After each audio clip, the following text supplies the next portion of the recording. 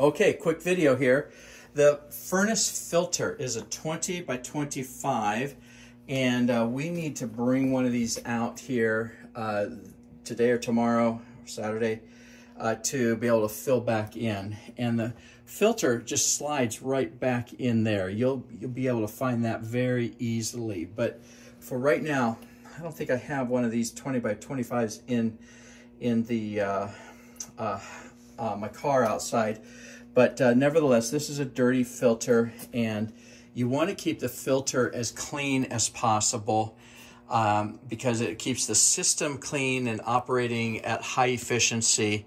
And if there's any problem with the furnace under your watch, and if it's caused by a really dirty, clogged up filter, well then that might, not guaranteed, but that might end up in a security deposit issue for you. So, but for right now, don't worry about it. We'll get a new filter in there here in the next couple of days. Okay, it's not going to hurt anything to go filterless over the next couple of days, but we will get one put in there. Okay, that's 20 by 25.